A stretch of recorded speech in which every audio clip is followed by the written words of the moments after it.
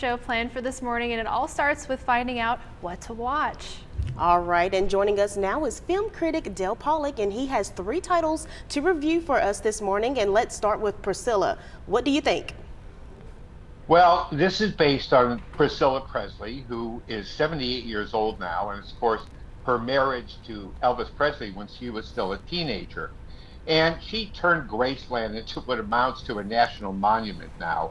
Sofia Coppola, the daughter of the famous director Francis Ford Coppola, directs this film, and it's not as good as some of her other efforts, but it's very watchable. And Kalia Spaney, she's an actress I'm familiar with, does very well in the title role. And then there's this young actor, Jacob Elordi, who plays Elvis. He doesn't look like him, but he sounds exactly like him, and he also makes the film come alive. But by the end, you don't really know any more about Priscilla Presley than you knew kind of at the beginning of the movie. So although it's pleasant to watch, and there's great music, obviously, because of the Elvis soundtrack, it's just not ultimately a very satisfying portrait. I really didn't feel, I didn't know what made her tick at the end any more than I did at the outset.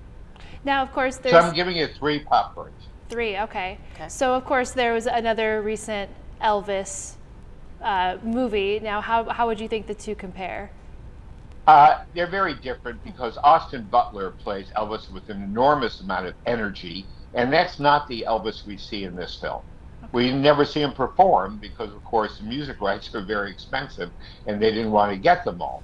So it's really a character study of a woman who comes into her own and realizes how she needs more in her life than just being married to a celebrity.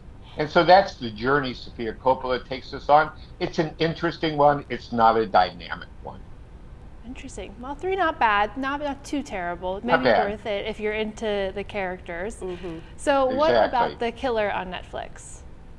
This is, I think, maybe the best movie made for a streaming channel that's on right now. It comes from an expert director, David Fincher, who did Seven, Gone Girl, Zodiac. He's one of the top directors working in America today, and he does not disappoint with this story of a professional assassin who is flawless in his execution. And at the beginning of the movie, he misses. He's never missed before, and his miss leads to all kinds of complications with people trying to kill him for blowing the assignment. Michael Fassbender plays the title role. You know, has played Steve Jobs, he's been in X-Men. He's a very, very strong actor, and he gives a spellbinding and riveting performance in this film. I really can't recommend this highly enough. I mean, obviously, if you don't like violence, this is not the film for you, but it is dramatic, it's unexpected in how it unfolds, and it's just really so gripping. I can't think of anything else I've watched it on my TV lately that's been this powerful. So I give this 4 popcorns. It's one of the best films I've seen this year. Nice. I'm gonna have to check that one out. But last but not least, what about A Town Called Victoria on PBS? Well, you know, these PBS series tend to fly under the radar. This is one that I think is worth picking up. It's set in a small town in central Texas that has a large Muslim community.